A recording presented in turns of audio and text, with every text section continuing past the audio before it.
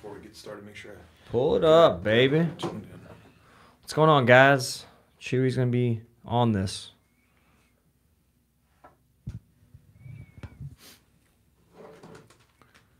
Little ramble today. What's up, guys? So let me go ahead and get everything pulled up, and we'll get started today. It's funny every time I I do one of these, we always seem to do it at the same time as Joe Rogan's doing a podcast. Joe Rogan is? Yeah. What's his podcast on? But then again, he's doing one all the time. He does a podcast like 12 a day. He knocks out a few. When you guys jump in, man, let us know where you're coming from and say what's up. And we'll see if we can get this. Let me make an adjustment real quick so I'm not talking in front of the microphone. Yeah. Get that. Come on over. Get it closer and get comfortable, Chewy. Oh, you're just moving the angle, huh? Very smart. You're so smart, dude.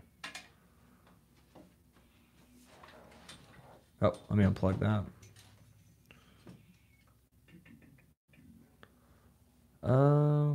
What's up, guys? Charlotte, North Carolina. A lot of people saying things. What's up, guys? So where you're at? Are you on here yet? Is that going to be it? Yeah, let's see. All right, that'll work. Yeah. Let's lower that guy down a little bit and angle him. Yeah, well. Think. Sorry, I'm being aggressive with your mic. I didn't know if you were talking about the mic or the camera. So what's up, guys? So again, when you guys jump in, let us know where you're coming from and just say what's up. Good to have you guys out there. So many of you guys today joining in real quickly. So I wanted to go ahead and do a ramble with you guys first, and then afterwards we'll do some Q&A. Won't be too long. Prep and no prep Spears, thanks for the buck, brother. Appreciate that. So the other day I got a question, and I get these questions pretty often where people will often sort of send me a message about, and they do it in a number of different ways, but essentially it boils down to the fact that they compare themselves to others. The most recent question that I got was from a guy named Nelson. And Nelson, he's 33 years old. And he started jiu-jitsu just like, a lot of guys do in their 30s. Like, he was a retired military guy, and he's getting into it, and he's excited about this new thing that he's doing. And, 1 second.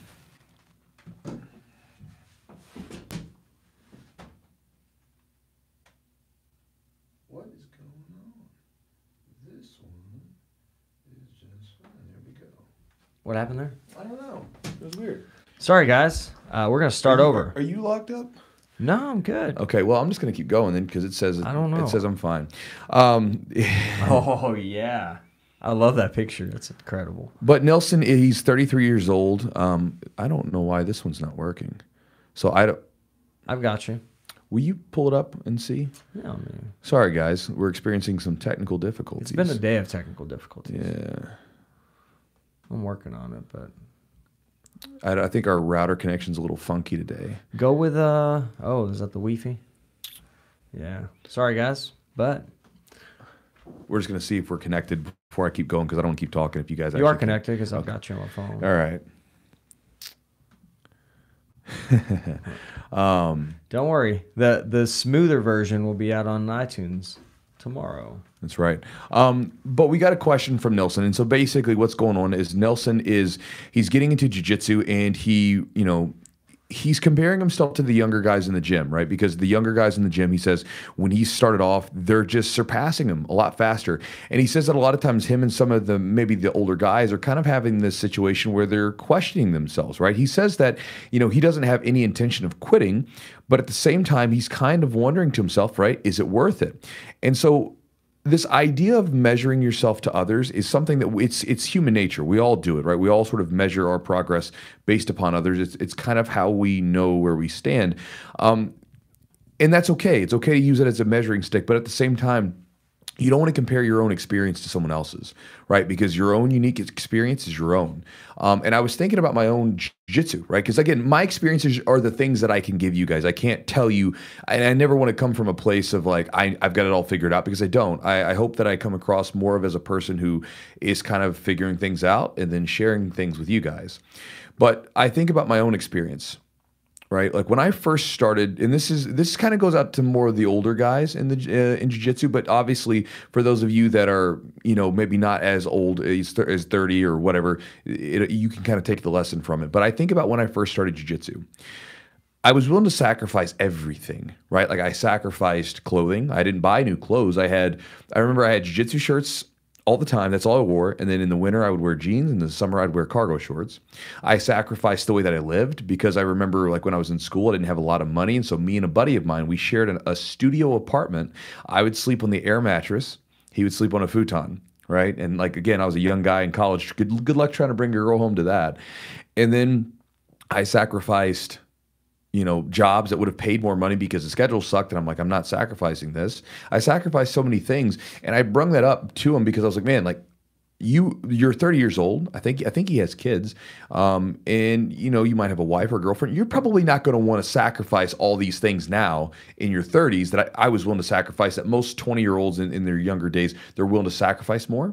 But you don't want to judge your experience because again, they don't have the responsibility. They don't have the things that you have, and they're willing to give up all these things for this one thing that they have.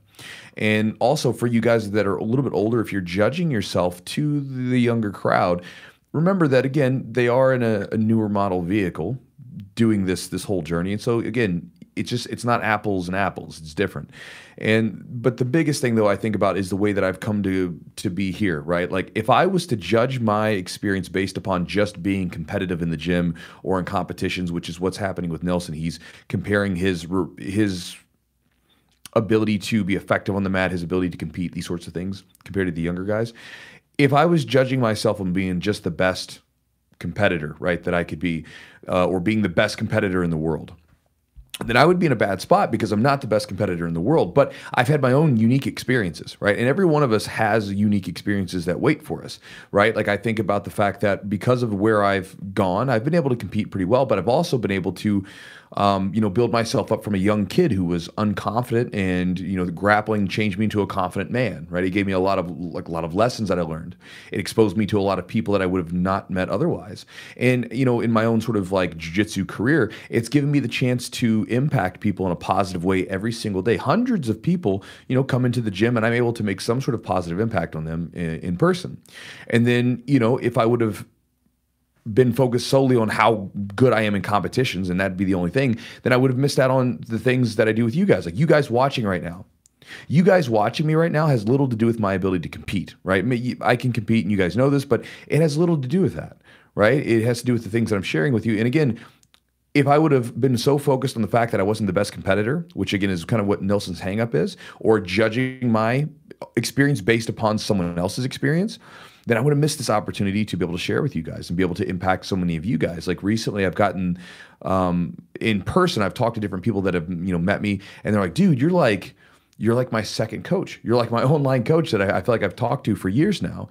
And then I meet them in person and I realize the impact that I've had. And so I would have missed out on that unique opportunity if I would have been focused on solely on whether or not I was the world champion or whatever it might be, or whether I was doing as good as some of the other people.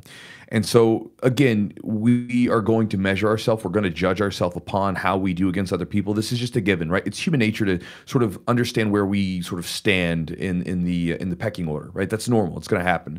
And you can use the people around you that are really good, that maybe they're better than you, or maybe they're climbing faster than you. Use them to help push you, right? To motivate you, to like want to get up and push yourself harder. But ultimately, be okay with where you're at personally. Be okay with your own experience because it's yours. It's your experience. It's not someone else's. Mm-hmm. And again, everybody else is going to have their own experience, and you have your own unique one waiting for you. And be okay with that because it's yours, right? It's not someone else's, but that's okay. And I share this because a lot of times, people, they see someone else having their experience, and then they want that, and they want it to look like that. And then when they get in and they have their own, it maybe doesn't look so pretty as theirs. It doesn't look as nice as theirs. It's not as cool as theirs. And they get bummed out about that, right? But it's okay because that's theirs and this is yours. And so for Nelson, right, man, like, again, let that go. You have your own unique experience to be had. So focus on that rather than focus on, being the world beater, being the young guy. Again, you can still compete because there's masters divisions, there's belt levels, there's all this stuff. but let go, especially, getting into jiu-jitsu at like in your 30s. Don't worry about being a 22-year-old black belt. That's not on the table anymore. Instead, focus on the experiences that you can have, because again, I say this, even if you guys don't get into competitions, there's guys that are amazing coaches. John Danaher is not the only really, I mean, he's a really amazing coach. But I've met plenty of really good coaches that weren't competitors, and they're really good. I remember learning lots of stuff from them. And again, there's plenty of those guys out there. And so you don't have to compete all the time just to be good at jiu-jitsu. You can be good without competing, right? And be willing to go your own way and have your own experience. And sort of, again, there's a quote from Walden. I love the quote, but it's something to the effect of, and I'm going to paraphrase a bit here, but it says, when you... It's like when you're marching and you hear music, right? Follow the music that you hear and follow it wherever it's going to go. I'm butchering the quote. I'm actually going to pull it up because otherwise it's going to irritate me. Because I actually love the quote a lot. I've used it in a couple of the videos. Walden.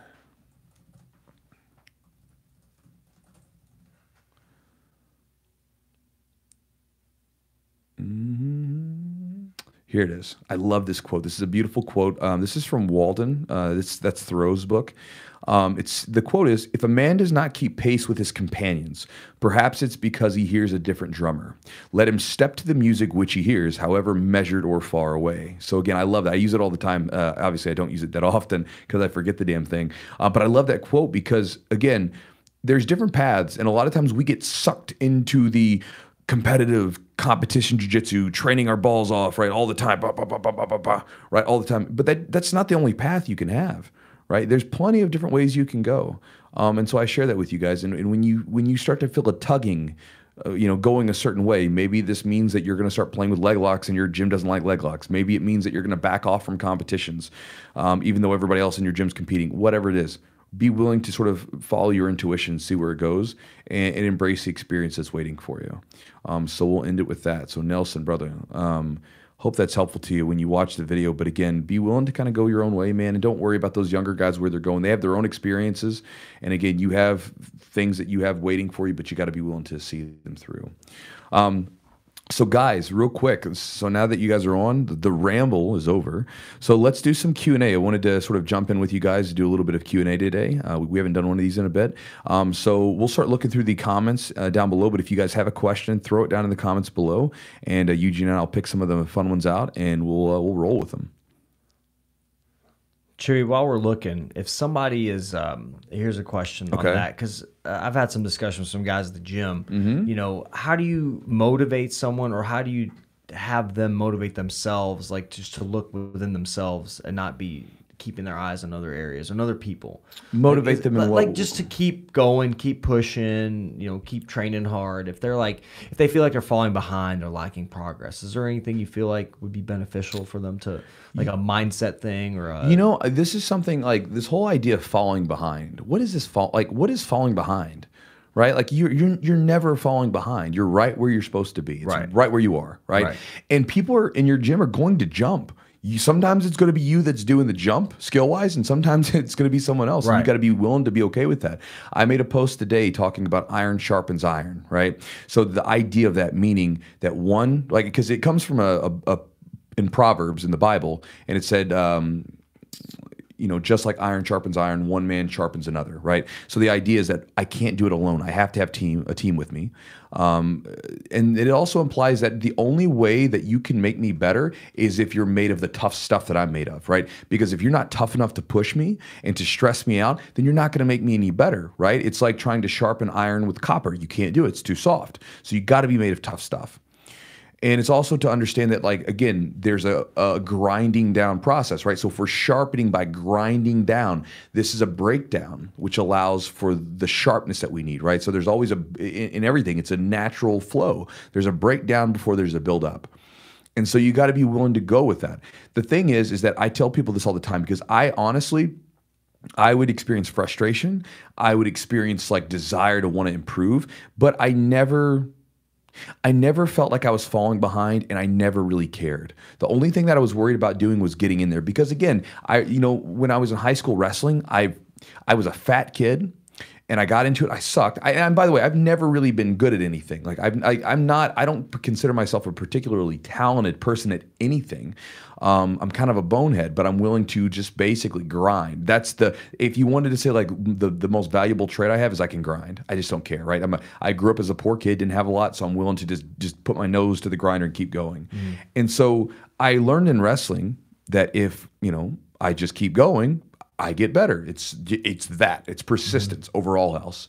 And so for anyone that's like, getting upset about falling behind, you're missing the point, right? Like that's silly. I could understand like just getting out of a schedule. That stuff happens. Life happens. You kind of get out of your routine. That happens all the time. Sure, no problem. I could understand, just things getting in the way. Totally understand that. But to quit jiu-jitsu or to get demotivated because you got beat or because someone's doing better than you or because whatever, that's silliness to me. Because I remember what would happen. My reaction when I was training, when someone would beat me, man, I got fired up. Right? Because I was like, oh, he beat me today. So like that means he broke my game down. I got to figure him out. Right. So I would what I would do, especially a lot of times I would go in there and I would want to roll with the guy every time. Yeah. Because I'm like, I got to figure you out. Because I know that if I figure you out, if I roll with you more, eventually I'm going to figure you out. And, so I would never look at that as a negative thing. So if someone beats you in your gym, be grateful for that because again, that's the iron sharpening the iron, right? Awesome. And so I would say, if you're being demotivated by that, that's silly, right? It's a silly thing, and you're missing the whole point. You should be excited to be in the gym because you're around cool people. You're learning something really cool. The exercise component is nice. You're developing this skill and this being a part of this community. Just embrace all that and just be persistent. And again, motivation comes and goes.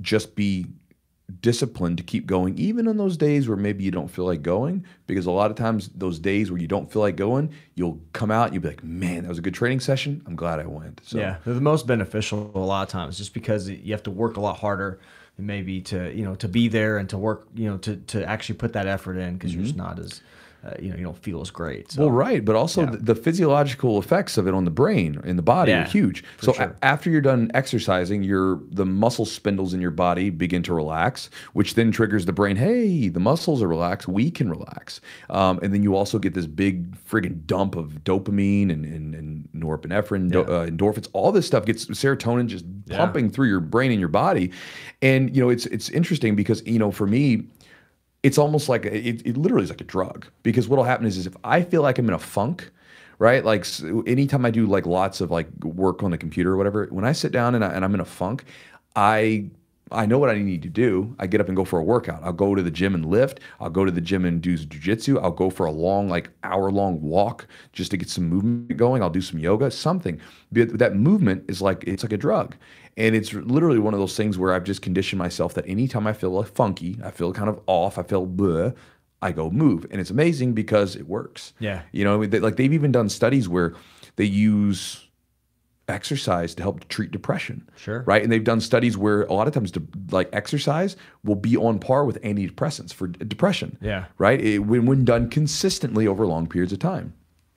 So anyway. Probably better. But yeah, so I'm going to quit asking you questions because you go for like an hour when I ask you. That's what I do, man. All right. So here's one. Carlos G. What DVDs do you recommend for BJJ? I don't recommend any DVDs because I don't own a DVD player. Okay, videos, Chewy.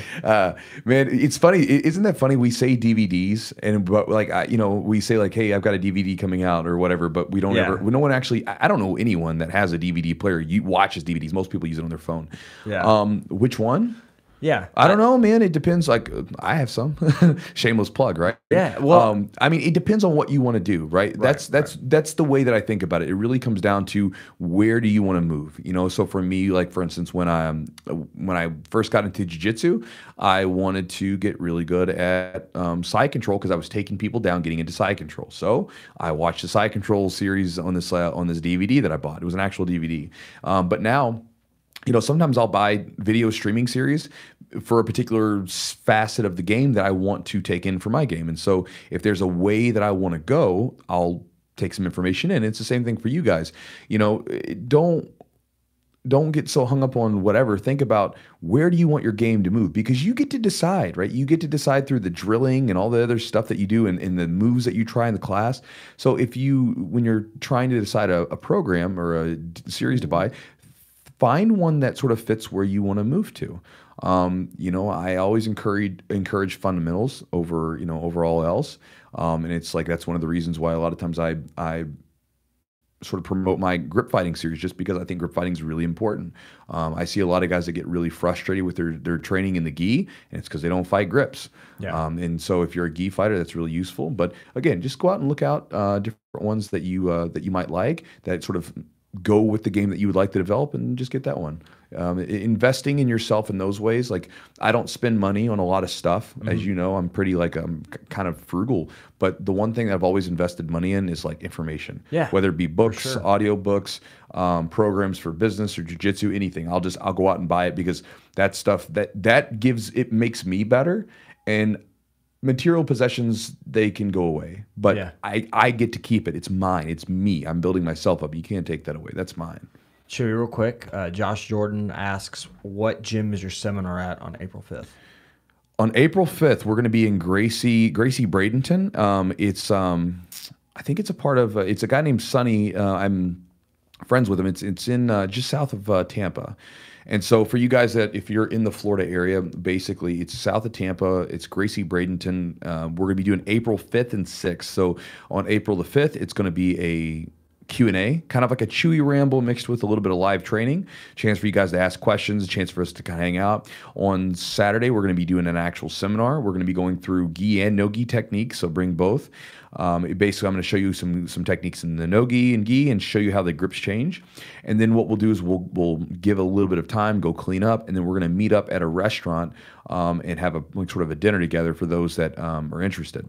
And so that's kind of the idea. This way we can have some drinks and food together and kind of hang out. Yeah, so give Chewy one drink and then see him ramble on some stuff, and then post on social media. It gets wild. Is it about the farmers, Chewy? It's always about the damn farmers. Yeah.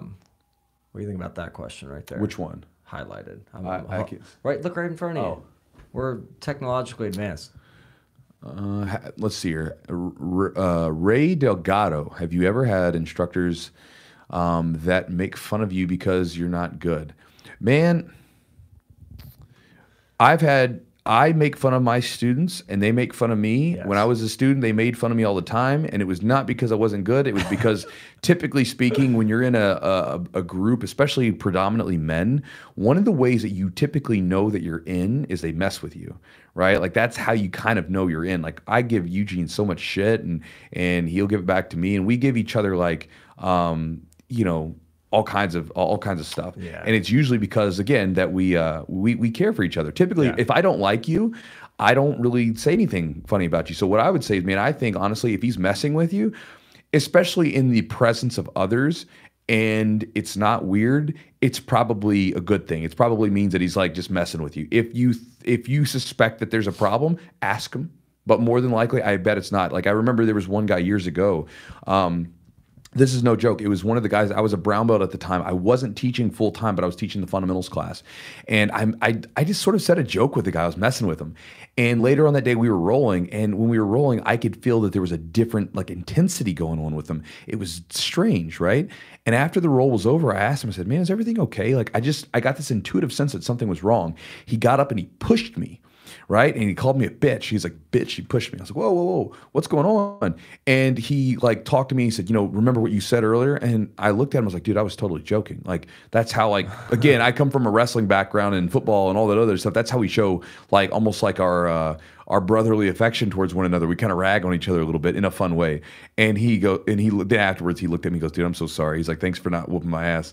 But no, he was, it was just a joke. And so, typically if you were to come to my gym, all the guys, we're all just messing with each other all the time, and that's just how we show that we kind of like each other. So. Yeah, and Ray, I saw in the comments you posted that you won gold in your first competition, so it's probably because they're just messing with you. He won a gold. Yeah, so bro, gold. Here's a fun one. You just won gold. Like, your coach he's not making fun of you because you're not good. You don't win a gold medal and say, "Oh, this guy sucks." We have one of my guys. He's a white belt, and he on a whim He went out and did the Master Worlds, and like he had, you know, yeah, he won his match. He's an older guy, right? He won his match and he became a world champion white belt. We give him so much shit for that. I don't call him by his name. I call him world champ. I was like, the world champ is here. Right. Every time somebody rolls with him, we say that shit to him. Like when he came down to team training this weekend, I was like, "Oh, the world champ is here," and I don't do it because awesome. I absolutely love the guy. So he's a fun guy to have around. So it was just great fun. So yeah, there's that comment right there. So which one? Right there. Yeah. Said, 1 gold my first match or my first competition. Yeah, you won gold, man. He's just messing with you. It's good. That's one thing, man. Guys, like I've gotten some questions like that, like. Most coaches, if they say something to you, typically there's no malice out of it. And if you ever suspect that there is, definitely talk to your coach and open the communication to check with them, because they'll probably tell you, oh, no. A lot of times I don't know if you guys ever had this happen before. I guarantee you probably have. Have you ever had a situation where someone said something to you in a weird way, like, outside of jiu-jitsu, and then the rest of the day it was just like stuck in your head? You're like, what did he mean? Or maybe you said something to someone and then you're like, man, I hope he didn't take it the wrong way. Right. And then you talk to him later and you're like, no, it's fine, dude. I don't know what you're talking about. Like, it's that same thing where, again, we get in our own heads a little bit too much. We just delve on it too much. The thing is, most people's favorite subject is themselves, not other people. So typically they're not really giving you they don't really care too much. Yeah. So. I've had that before too. And you just like, I was like, man, that didn't sound right. Or you feel like, because they're like people you care about, you train with them all the time. They're, there's no reason that you take it in perspective too. Like if there's no reason for them to be mean to you, they probably aren't being mean. They're just jerks. Yeah. So, you ever read that? Is your vision all right, Chew? Yeah, it's good. Well, shut up. My vision's fine. Mr. T. Smith. 2020. Mr. T. Smith writes, what's another way to push yourself harder on the mats to develop your game beyond just regular rolling? I've been rolling with my eyes closed lately, and it's been great. What other ways do you like? I don't like rolling my eyes closed. I'd be afraid something's gonna like come down and hit me, and I won't see it coming. Check your oil is what we're gonna do. That's right. Oh, to push yourself. So I think there's a lot of different parameters that you can play with when you're talking about jiu-jitsu training. I mean, obviously you could push yourself in the weight room and with cardio and stuff like that. But if you're talking about with rolling, I think one of the coolest things you can do is you can shorten the rounds down. So let's say, for instance, if you shorten the rounds down, then you should up the intensity, right? So for instance, if you're doing a 10-minute roll and you're doing 10 minutes, you're going to pace yourself for 10 minutes. But if you've got 2 minutes and you know that you've only got 2 minutes, you can really press yourself hard and then take a nice long break afterwards. So this way you get it's almost like a sprint, right? So basically, if you do a full sprint, you should give yourself a nice long rest in between, so then you can have another explosive sprint. And you can also do things in between. Like last night, I had the guys doing this thing where basically they would hang on to I had them holding onto the other person's lapel, suspending their weight off the ground and basically pre-exhausting their grips. And then afterwards, I would get them into a position where they had to fight for the grip. And essentially, I was just getting their grips to just burn. I was getting their hands to burn, and the rounds were really short. So there was a lot of movement. You could also do some things like shark tanks or round robin. So you could have a guy come in, like you could get together with a couple of your buddies and say, okay, like I'm going to stay in for 3 rounds, and I'm going to roll with each one of you guys. Like maybe there's 3 of them or something, and I'm going to roll with each one of you guys. For 2 minutes apiece, and then we'll cycle through immediately and just keep going. Yeah. And there's all kinds of different ways, but a lot of times I think that the idea of just even situational rolling can be really good. You could do like just takedowns. Takedowns are brutal as far as being like getting exhausted. Nothing will wear you out more than trying to go for takedowns. But you could do lots of situational rolling. So there's lots of ways with the parameters of the rolling itself where you can change the situation. You can raise the intensity by shortening down the time. There's a lot of different ways to do it. I think Chewy already answered why it's addicting. Jack Thomas, get your butt out the gym and train. Get your train on. He said he was going to not train, but then he listened to the thing that we're doing here, and he's going to go train. So Jack Thomas. Somebody thinks I'm Adam. You're Adam. This is not Adam. Adam would only say Adam. So it's not. That's a giveaway right there. Adam has a beautifully shaven head. Oh man, I'm getting there soon. My head is. I'm losing it. I've got lots of hair. All right, so this guy or person I thought it was Adam asked him about judo throws. He says, "How do I get my coach to teach judo throws if he never teaches them and prefers wrestling-based takedowns? There's no judo place near me." Well, I mean, here's one thing. Why do you want to do judo throws? let me ask you that. Like, why do you want to do judo throws? I think, honestly, this is just my opinion. I think a lot of times wrestling is an easier transition to jiu-jitsu than judo. I've seen a lot of guys use, obviously in the gi you can use it, but I see a lot of people that come from traditional judo backgrounds, they struggle with using those throws in jiu-jitsu, and it requires a lot of sort of adjusting, right? Yeah. You have to adjust a lot of grips, and a lot of throws you can't use. Whereas a lot of times shooting in on legs and grabbing legs, a lot of times I think it's a lot easier. There are some judo throws that are really, really helpful. I mean, one, you got to ask your coach, because I'm not your coach. But I would ask you, why do you want to learn judo throws opposed to the wrestling takedowns? Okay. Maybe that one didn't think I was Adam. Maybe his name's Adam.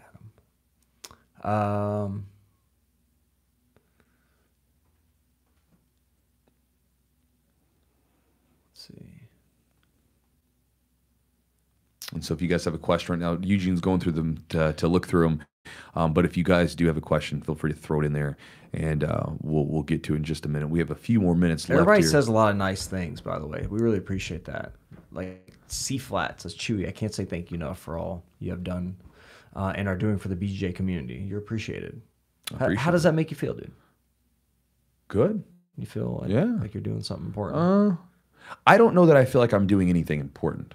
I'm just sharing experiences. Yeah. Right. Again, it's the same thing that like I do in the gym. Like I don't think that people, at least I don't, I don't really realize what I'm doing. Like even in the gym, like there's been times where I remember we had one of the guys, I'm actually good friends with him, but when he first started training with us back in 2014, he told me, this is about 2 years after the fact, but he told me that when he first started training in 2014, the day before he came into the gym, he said that he was in a really bad place in his life at the time. He said he was sitting out in front of a bus stop and he was watching the bus go by, and the that wind would basically kind of shake your face and you can kind of feel it brush across you. And he said he was watching the buses go by, and he thought to himself, man, if I just step out in front of this bus, right, it'll all be over, right? He was just thinking about just dying. He didn't want to be there. He said he came into the gym, and he said that between me and all the other people that are there, doing this thing, it built him up. And he said, man, he goes, it gave me something to like want to do every day, that like it kind of got rid of that urge to do anything like that. And even now, we do some work together, and a lot of times he's like said certain things that I've said or done have been really helpful or impacted. And this has been the case with a lot of people inside the gym. And I'm not doing it for that reason. I mean, I want to be as helpful as possible because I want to give people the same thing that I've gotten from this stuff. But at the same time, I'm doing it because I don't know, there's something about it. I feel like that's what I'm supposed to do. Right. And a lot of times I don't realize the impact until after the fact, when someone comes up to me and says, hey man, by the way, this was helpful. Or by the way, this changed something, or whatever it is. And so I'm just trying to do the things. I'm trying to be as helpful as possible, but I don't really realize the impact. So that said, it's really helpful, or it's really nice when you guys share that. Yeah. When something like that happens. So well, I always see people get surprised when they meet you like at a tournament or somewhere, and they're like, I think they're genuinely surprised that you're like the same person all the time. Like you're not like putting on any kind of show or anything. You're just being yourself. It's not a show. Right. He's a big goofball everywhere he goes. If you guys follow my Instagram, especially like when we go on trips and stuff, oh man, it gets wild. Like this weekend we were down in Nashville hanging out, and I had a couple bourbons, a couple drinks of bourbon. Like a sip of bourbon. I had like a drink. We were getting into all kinds of random conversations, and I was just I'm just the rambly, weird sort of person that I am here. So Jess was like, God, he always gets in these deep conversations. I know. So luckily my wife was there, and you guys were like, for like an hour and a half just going at it. Yeah, me and Eugene's wife are going at it. But my girlfriend, right? She's a sweetheart. I love her to death. But like, she's the best. She doesn't think about things on this level that I do all the time, where I'm like getting.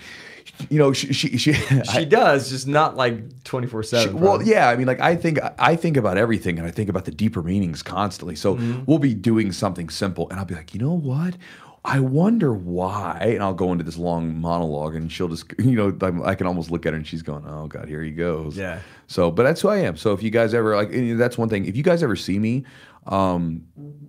whether it be at tournaments or whatever, because sometimes I get messages from people where they say they wanted to come say hey at a tournament or something. If you see me at a tournament, or even hell, I've met several people at airports and stuff like that, please come say hey. Again, I'm not, it would be my pleasure to meet someone, especially if I've said something or done something that's been helpful to you. I'd love to talk. So. Yeah.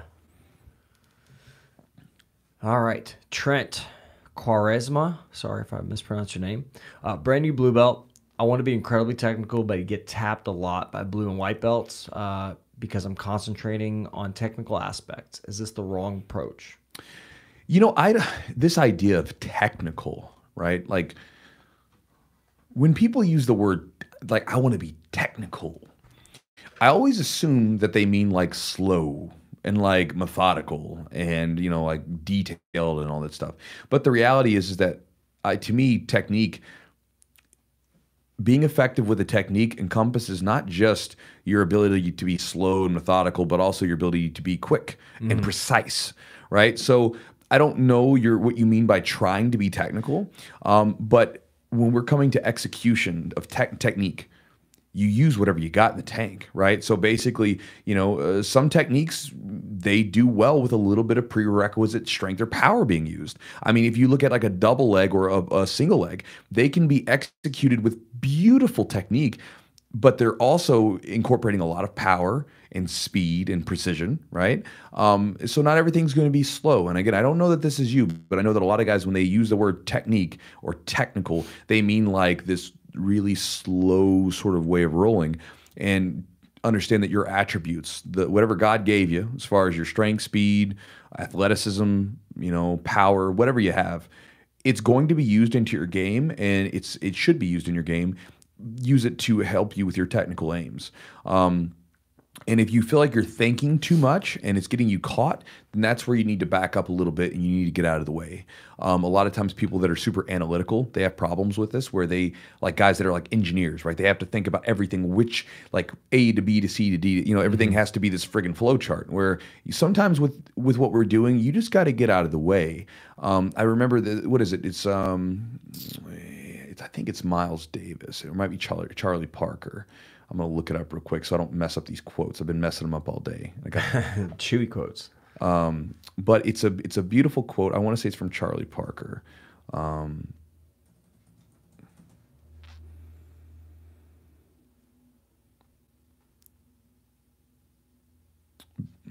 going to mess it up here. I don't know. Chewy's all about quotes. I just like when people say, so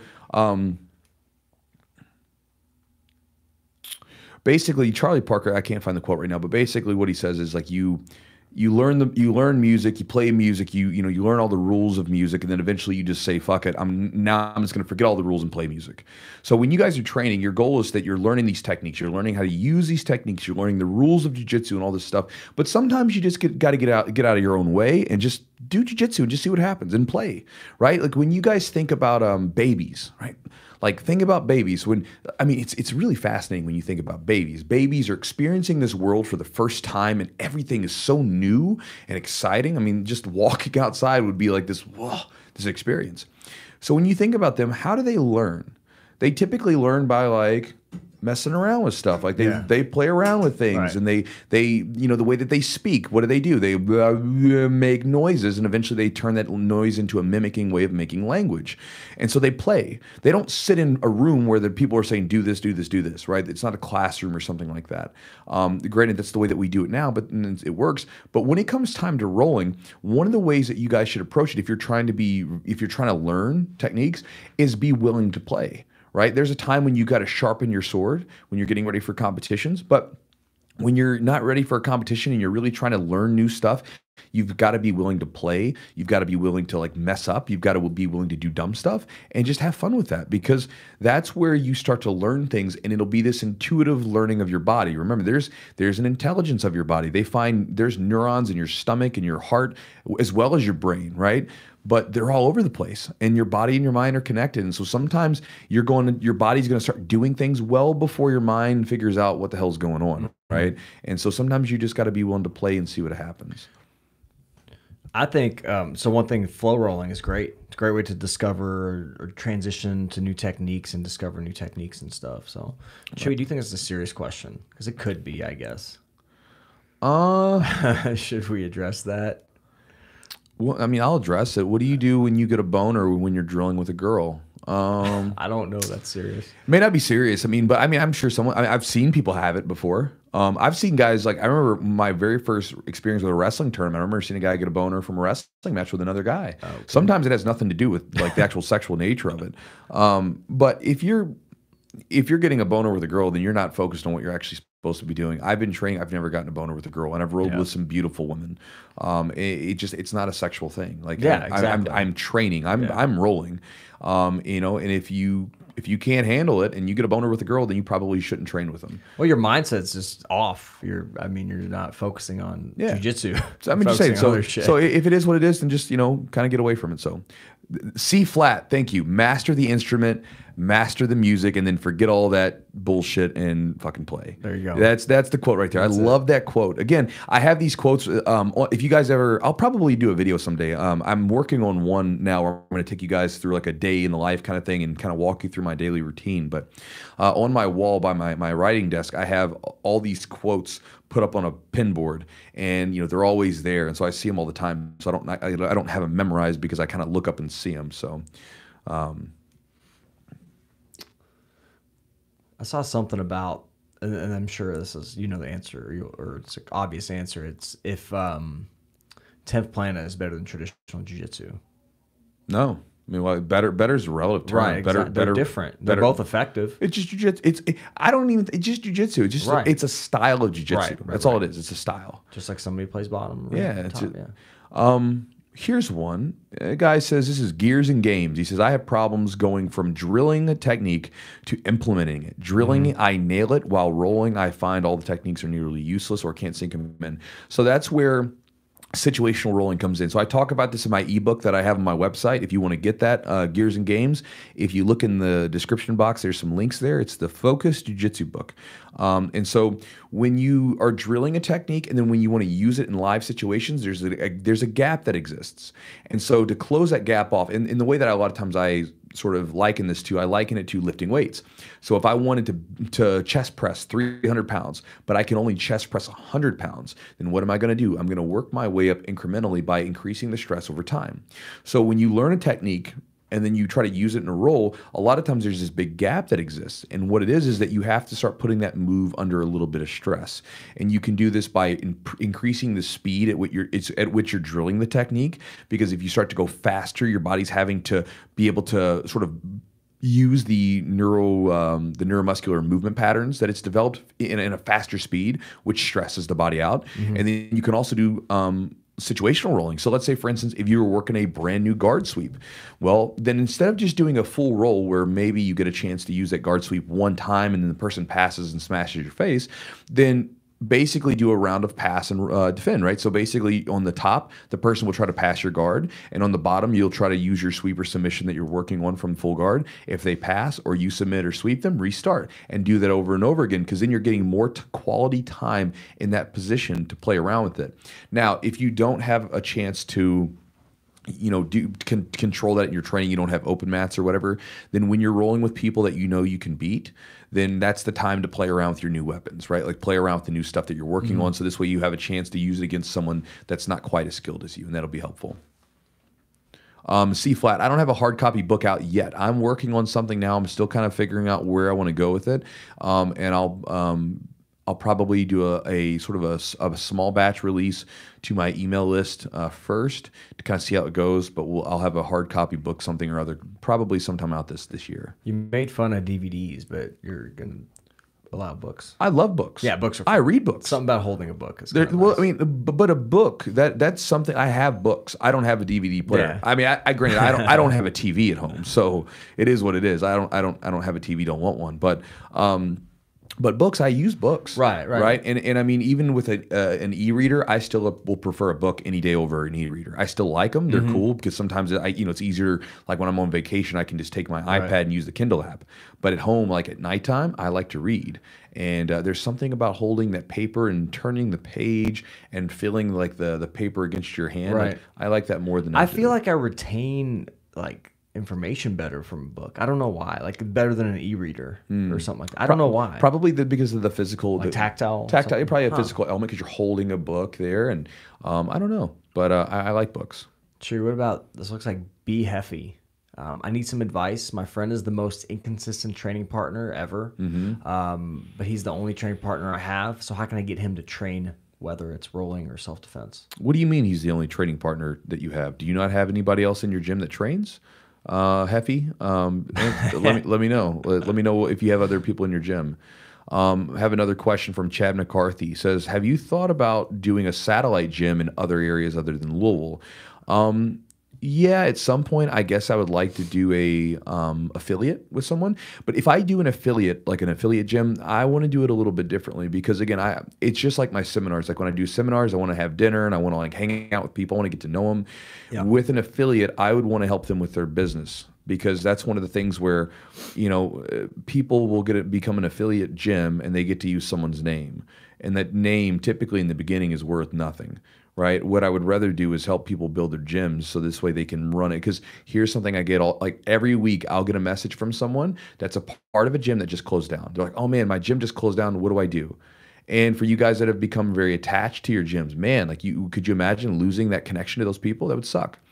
And so it's a bad thing. And so I would want to help those people be able to provide a good experience and build a good business around their gym that not only helps keep the gym afloat and takes care of the instructors so they can take care of their students, but also make sure that they don't veer too far in the business direction. Because sometimes, with jiu-jitsu gyms, it's different. It's a community. It's a connection to people. It's not just, I'm not selling like paper towel holders, right? Like it's something more than that. And a lot of times, another thing that I get a lot of times is that people feel like their instructors have basically gone to the dark side, and the only thing that they are concerned about is how much money can they rake out of them. Right. And so I think there's a nice way to find that middle ground by offering a really good product and taking care of them. And I think to me that there's a way to do that. And so if I do take on some affiliates, at some point, I'll make sure that they also get into contact with like my marketing guys and stuff like that can help them build their gyms, and also like work with Joe on the processes that need to be in place for the gym on the back end to make sure that you're bringing people in and so you can run the gym like a business, opposed to I got a gym, but then it closes down because we don't make any money and now my students don't have a place to train and I can't enrich the lives of others. Because the only reason I've been able to do the things that I've done and help other people is because we have a gym. If the gym wouldn't have been in place, if I wouldn't have had guys like Joe, like helping run the business side of it, the back end stuff, all the processes, this stuff wouldn't have been around, right? Like the gym, we wouldn't have been able to impact people in a positive way. Right. I wouldn't have been able to meet you guys through the YouTube channel. It wouldn't have happened.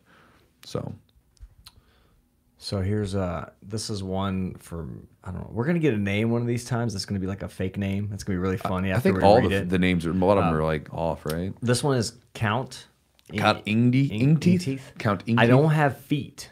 Do you think jiu-jitsu is a good thing for me to try if I can find someone who will train me? Man, I don't know if you're being serious. Count that you don't have teeth. If you don't have teeth, you don't have feet. Ain't got no feet. But if you are, like, for some reason, if you were born without feet or if you were an amputee or whatever, I mean, I met a guy this weekend who has one leg. And then I have a buddy that has one leg that trained. And there's guys like the guy Kyle something who literally has no knees, no feet, no hands. And he's out there submitting guys like crawling on them and submitting them and taking them down with his body. So the cool part about jiu-jitsu is that it'll work for people. Yes. It has this way of basically working. So like guys like they're the beautiful example of like when someone gets injured, they end up having to favor certain parts of their body and they end up going in different directions with their game and their body adjusts to it. And so if you come in with some different hindrances, right, your body can then do something with those. So what a lot of times in the beginning will be a hindrance, it'll be a problem. It'll be something that's an actual problem for you. Probably long term, if you keep training, you'll find a way to turn that into something special and turn it into a beneficial sort of thing that you can use for your advantage. Right. So yeah, I think it's unique for you starting jiu-jitsu, but it's also unique for others that aren't used to training with someone that may not have, feet, things like that. yeah. So, and C Flat said, dude, look at the counts, other posts. He's fake news. He may be fake, but again, the content, let's say if you're an amputee, if you have some hindrances, doesn't matter. That's still going to be good information. So sure. I mean, yeah, just in general. Chew, you addressed this in a video before, and it's something that hits home for me as well. William Vaccarano says, I'll have limited time to train this year due to school schedules. I might be able to do it 2-3 times a week at most. I still want to compete around September. What's your advice?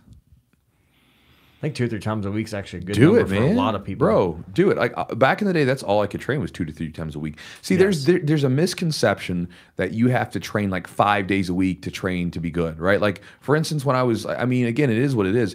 My body, for instance, it's a little bit older, and I've come as I get older, right? I'll just say it like this: I know that I'm never going to be a adult black belt world champion. Okay, I don't feel bad about that. I don't care. So when I train, I'm training for like longevity. I want to push myself really hard, but I also want to be able to do this for a long period of time.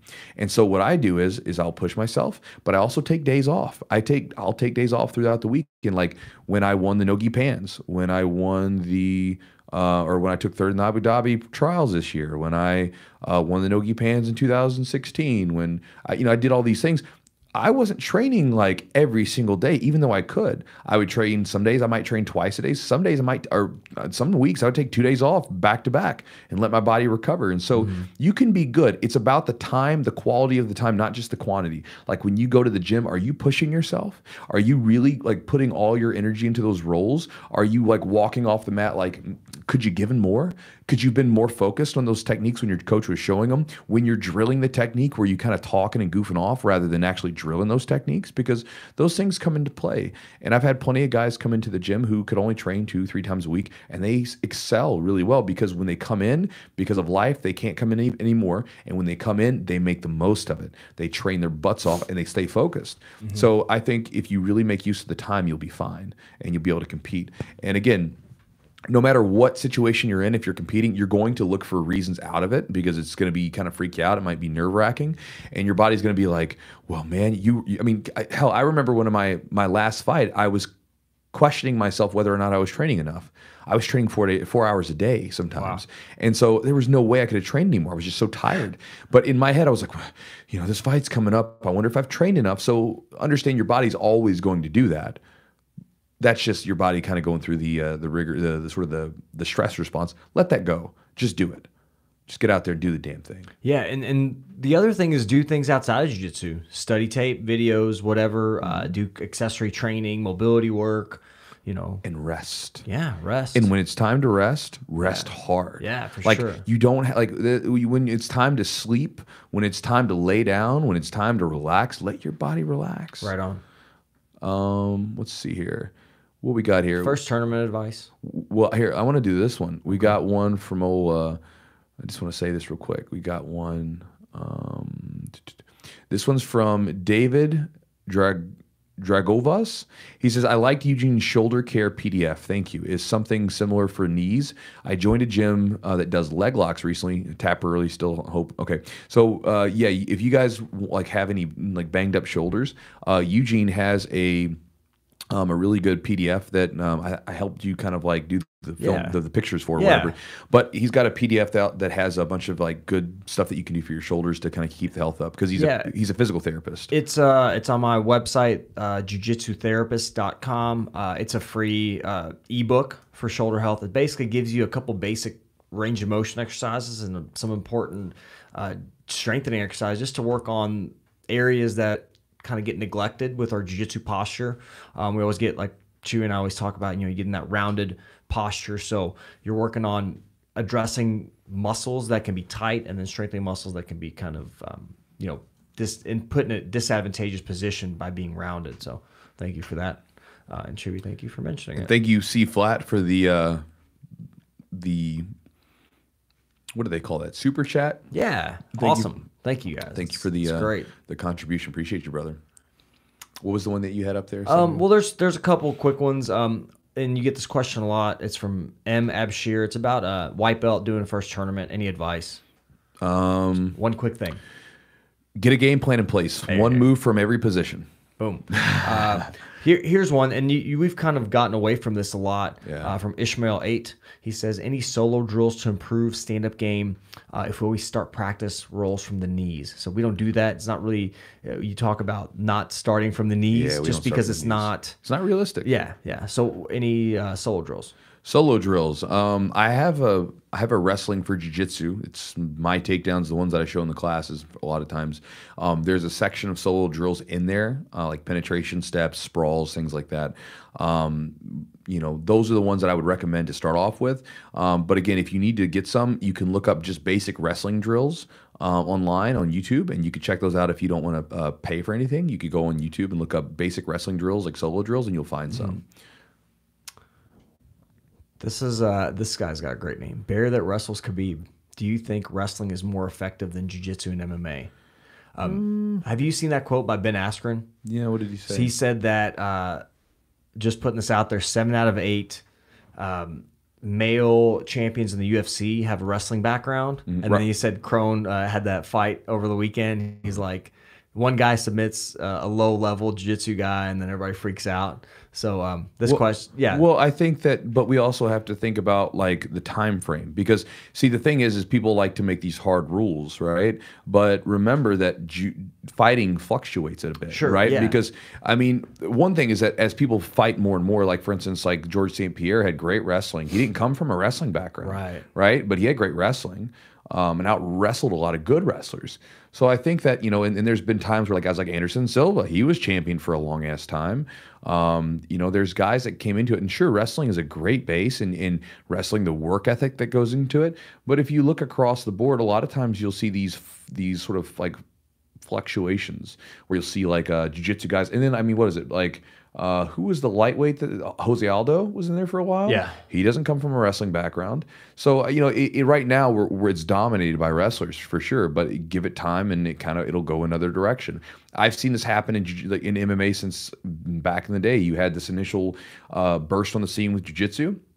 Then the wrestlers came in, and then the strikers learned how to like use the guard, and they'd get back up to their feet and they'd kick the wrestler in the face. And then it just kind of fluctuates through. And so you see these periods where you'll see more jiu-jitsu or more wrestling or more striking being used. And it's like everybody kind of catches up to it, and then it changes, just like in jiu-jitsu competitions, right? Because there'll be times where everybody's doing leg locks, and it's like catching everybody off guard. And then all of a sudden everybody's doing leg locks, then it moves to something else. Right. Back in 2010, deep half guard was like all the new rage, and then it went from deep half guard to there was like, what was the one position? The 50-50 was big, and then it went to berimbolo, and then, I mean, just it's all over the place, and so it fluctuates, but it'll all kind of come back around. So I wouldn't say it's better. I think that that always depends on the person, but I think wrestling's an excellent base. Just because of the power, the intensity, and when you're talking about a fight situation, being able to put someone on their back where you can punch them is always a benefit. Yeah. Got a couple more. Let's do a couple more, Chew. All right, let's do a couple more.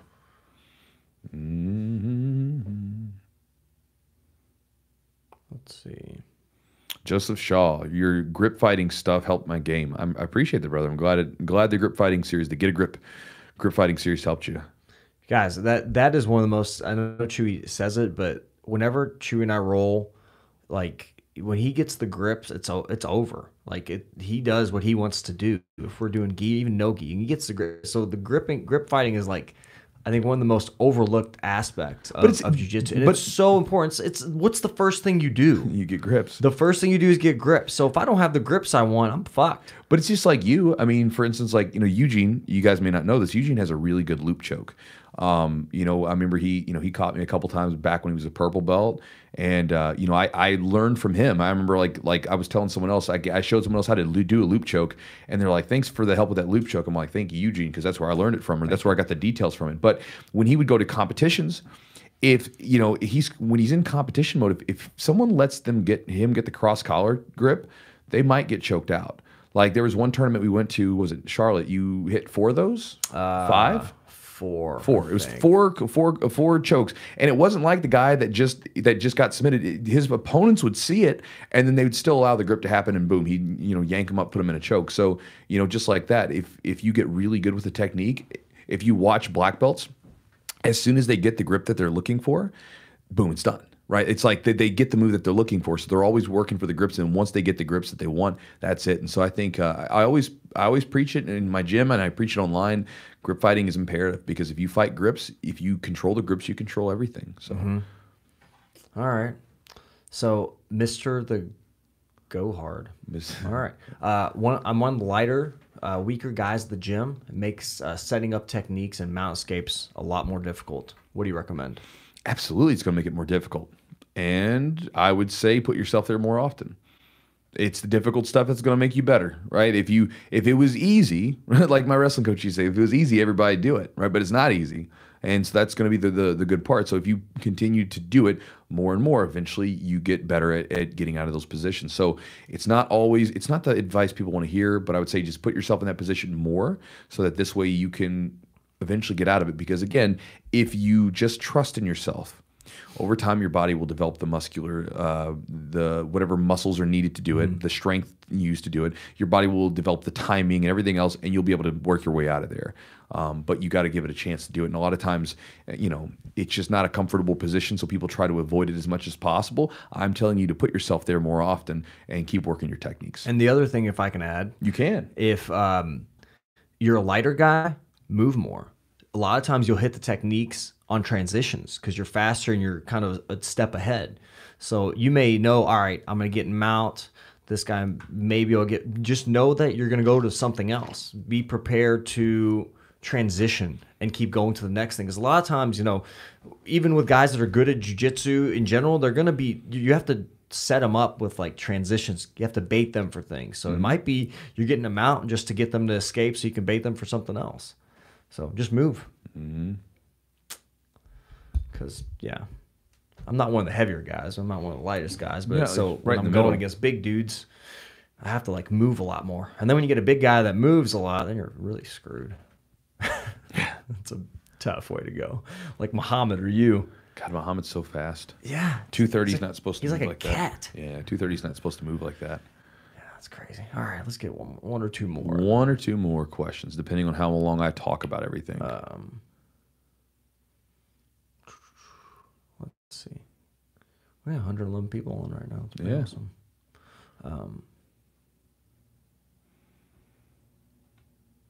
I'm just going to share this real quick. Joseph Shaw, he says, my hips are terrible. Any advice? My left hip is terrible. Lots of pain. Hip flexors are tight.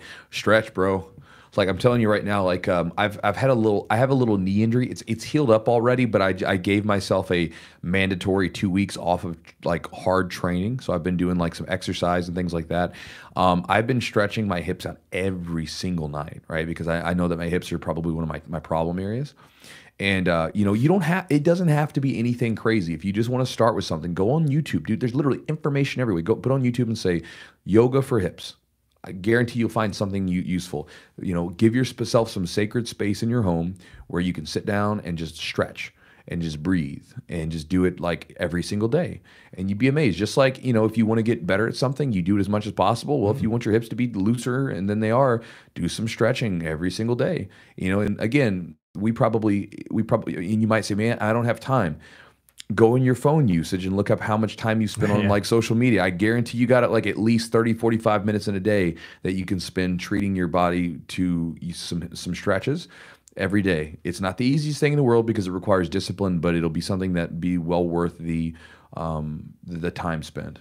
Consistency, yeah, you're definitely, and there's different techniques. You know this. You're a physical therapist, sure. So you understand like consistency, right? You have to be kind of diligent. You have to be consistent, and then learn about the type of stretching that your body responds well to, and the type of techniques. Because somebody may do a technique or a stretch, and you're like, this is not comfortable. I can't get in that position. Yeah. So look at modifications. Find something that's comfortable. And work with it, and you'll get progress as long as you're consistent. Stretching, people hate on stretching and things like that. So people say, oh, it has no indication in injury prevention. I think it's really important. I think it's an important component of injury prevention. I'll say it like it's this. Huge. My knees, because of like years of like, I've had surgery on both of them, and I've had some beat up knees just from years of training and stuff like that. When I stretch, my knees don't hurt. When I don't stretch, my knees hurt. Yeah, I mean, for me, it's as simple as that. It's just like when I exercise, because I feel funky. I exercise, I feel better. When I stretch, my body feels better. And again, if you want to be flexible and you want to have more movement in your body, I mean, look at the people that can move the best. Like if I wanted to be the biggest, strongest person that I could possibly be, I would go look at like power lifters and strongmen, right? I would do what they do. If I wanted to be a more flexible person, I'll look at what people like yogis and like gymnasts do, because they have amazing movement in their body. So I'll say, I don't have to take all of it, but let me get a little like sliver of what you got going on. So that's a combination. It's a blend. Rest, stretching, diet. Yeah, I mean, even strengthening. It's a mix. The inflammation part of it's huge too, because I noticed like back when I did a video on this when I was talking about how the fact that I couldn't sit back on my heels. Right. So if my knees were on the ground, I couldn't sit my butt back to my heels for a long time. I couldn't do it even when I was a kid. I couldn't do it, and I remember it only started getting better when I cut out certain things out of my diet, like dairy and wheat. When I cut those out of my diet, magically it started to loosen up, and my knees got a lot better. A lot of inflammation I think was probably a big problem. Yeah, for sure. So we're gonna do one more question, guys. All right, make it a good one. One more question. You pick it. I'm gonna pick it. All right, I'm gonna pick the last question. So if we got a good one, let's take a look here. In a world where Chewy picks a question, which one will he pick? I don't know. Did you guys know that I do really bad impressions? You make pretty weird voices. I do really weird voices. I've always done that as a kid. I used to do stupid voices all the time. Who's one you used to like to do? I don't know. I want to hear a voice. Ken F says, "Will you do the live chat again?" We do live chats somewhat regularly, like at least once or maybe twice a month sometimes. What, the podcast ones? Yeah, these. Yeah, we usually start them off a little chewy rant or chewy ramble, and then get into it. But then I ask Chewy a question, and then he like rambles for another 20 minutes. Yeah, this is how it works. I try to follow up to get a little more clarification or a little more insight on something, and he's just like, yeah, even at home, like Jess, she doesn't like to ask me questions all the time. We're gonna start setting a timer when it goes off. We need those little clocks they have when they like chess matches. Yeah, like set the clock. Like, all right, man, you got this much time. Go ahead. It's all right. People like to listen to you talk, though. Poor people. Yeah. People show up. You pick one. I can't find a good one. Man, Chewy, come on, man. Whoa. Thunder Turtle is asking for Christopher Walken. Can you speak into the microphone? What were you saying? My Christopher Walken becomes like Joey Lawrence. Do that one. I don't like to do it on command. Oh my God. It has to just break out spontaneously. Man, there was one. We got one more good one, guys. Send it in. You find the good one, and I'll just answer this one real quick. Matt Reynolds. He says, "I've been training for a year now." In a war, what? Okay, I've been training for a year now. Where do you go? And one stripe white belt. It might be because I have such bad cardio still. Should I care about rank? No, I don't think you should care about rank. Just train, man. Again, let me ask you guys a question here, okay? Since you're on with this, let me ask you a question. So let's say that you train, okay? I want you to think about besides rank, I want you to think about all the things that you like about training. I want you to think about the community that you're around. I want you to think about the people. I want you to think about the fact that you're in there and you're having a good time, you're exercising, you're maybe getting in better shape. Whatever benefits you've been given from jiu-jitsu, think about those things. Now, let's say that you were training in your gym and for some reason you will never, ever be promoted. You will always be the same rank. Your skill will get better. You'll be able to submit people. You'll be able to do all these things, but you'll never be promoted. Would you keep training? Hell yeah. I'd keep training. No pressure. I would have kept training back in the day. Like I remember when I first started, we didn't do stripes, so it wasn't a thing. But I remember never really caring about rank because I just, it was just something that really wasn't on the table. I never really cared that much about it. I was just happy to be there. And because I was a weird, awkward kid growing up, and I found this place where again, we could, a lot of times in jiu-jitsu, there is an element where, for instance, here's a great example. I consider jiu-jitsu sacred space Because so for instance, there's a book that I was reading. It was talking about this, and I was like, man, this is amazing. So when you think about what sacred space is, sacred space could be a lot of different things, but the way that it works is you step in from the regular world, right, the profane world, and you move into the sacred space, and within that sacred space you become someone different. And then eventually you come back out of the sacred space and you move back into the regular world, right? This is part of the hero's journey that you hear from Joseph Campbell. And you can think about tons of experience in your life that have been like this, where maybe you went and did something and it was a life-changing experience, right? The space doesn't have to be physical, right? It could be something else, like someone died, or maybe you met your wife or something, and your life completely was changed. But then you eventually go back to the regular world with this new loss or this new gain or this new perspective. And jiu-jitsu a lot of times is like kind of a daily dose of that, because you walk into the gym, you step on the mats, and you're in this place. There's rituals that are there. When you're on the mats, you don't look at your training partners and think, that you're not measuring each other by the things that we measure each other by, like on a day-to-day basis, right? Like you don't care about their car, you don't care about what they do for work, you don't care about their size of their house or how much they got in their bank account. You don't give two shits about it. All you care about is, hey, Jim, Bob, Sally, whatever your name is, are you ready to train? Like, you want to be my partner? You want to go? All you're worried about is that you're there to train. And then when you leave the gym, you have these experiences and you're someone different when you go back to the regular world. I mean, we can always think about like how much confidence that people have been given, or how they feel better in their own skin, or the fact that there's guys that are taking antidepressants or dealing with PTSD and they come and train, and then the experiences that they have within the gym change them and make them able to deal with life a little bit better. You can even think about if you've ever been to like a concert where like you're in a big field, you go into this big field in this concert, and when you're there, you're not worried about what the person does for work. You're not worried about what their socioeconomic level. You don't care about any of that. You're all wearing t-shirts and jeans or whatever, and you're there experiencing this thing together, right? Mm-hmm. And then when the person plays the music, people's bodies move a certain way. They start to, they put up lighters, or now it's phones, right? They put up the phone light. No, the person never asked them to do that. They just do it, right? And it's this experience that people are having. And those experiences happen in multiple different places in our life. But understand that when you're going into the gym, there's so much more than rank. Now, rank itself can be meaningful because, again, it's a representation of what you've put into it. I don't like when people say all it is to hold up your belt, because if that was it, you wouldn't respect your coach and their black belt rank as much, but you do respect it. Mm-hmm. And you know that it means something because you know what they put into it. I think when people say that, oh, it's just to hold up your pants, that's bullshit. Because if not, why does it mean so much to all of us?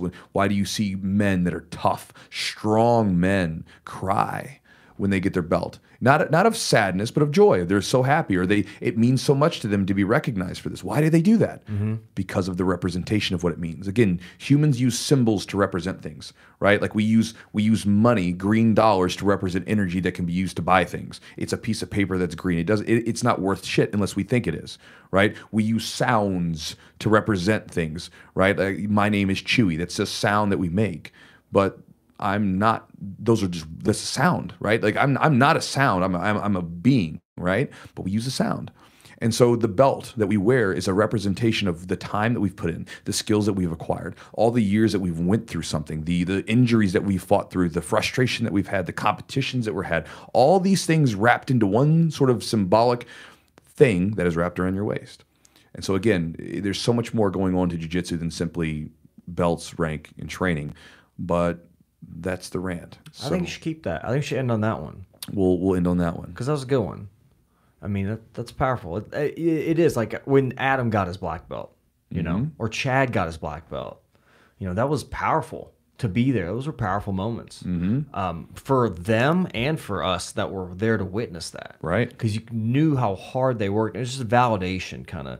It was just a symbol of what they put in, the blood, sweat, tears, and hours, and it's meaningful because I don't know, like some people, maybe the question is if people get into jiu-jitsu for a belt versus what the belt means when they get it. I guess, like, I never got into jiu-jitsu for the belts. Like, it was nice. Like, hey, I got a blue belt, or I got this belt. It was nice to like know that, you know what, we see you, you're doing your thing, you're getting better. here's a symbol to recognize that. But it wasn't like I'm doing jiu-jitsu to get this belt so I can tell people I'm this belt, you know. Yeah, if you get into jiu-jitsu for a belt, you're not going to last. Right. You'll get a blue belt and you'll quit. Yeah, I mean, if you get to a blue belt, because that's a 1.5 to maybe 2 year road. That's hard to do. But that's maybe why you see a lot of these blue belts quit. Is that because they set that goal? Their goal for them was to get that blue belt, right? they set their goal on a blue belt, and then they get the blue belt, and they were expecting something different, and then it's like, you know, it's like people with money, for instance, right? Like people sometimes think that if they only had more money, that they'd be happier. Granted, there's a certain point where it gets rid of stress, right? Like where you don't have to worry about your bills, but man, like you know, there's people that climb these ladders to make more money, right? And then they get there and they make more money, and the only problem is they realize they climbed up the wrong damn wall, right? And then they're like, fuck, I'm not any happier than I was when I was like stressed out about bills. Like I thought if I had more money, it would, you know, whatever. It always had, you know, you can't piece together fragments of your inner self with external things, right?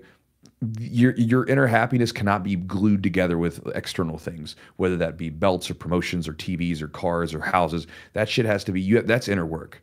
And the external things are great, but again, to me, jiu-jitsu is just simply a form of, and again, it sounds weird and maybe woo-woo, but it's simply a way to develop yourself both physically, but also internally and in the way that you approach things.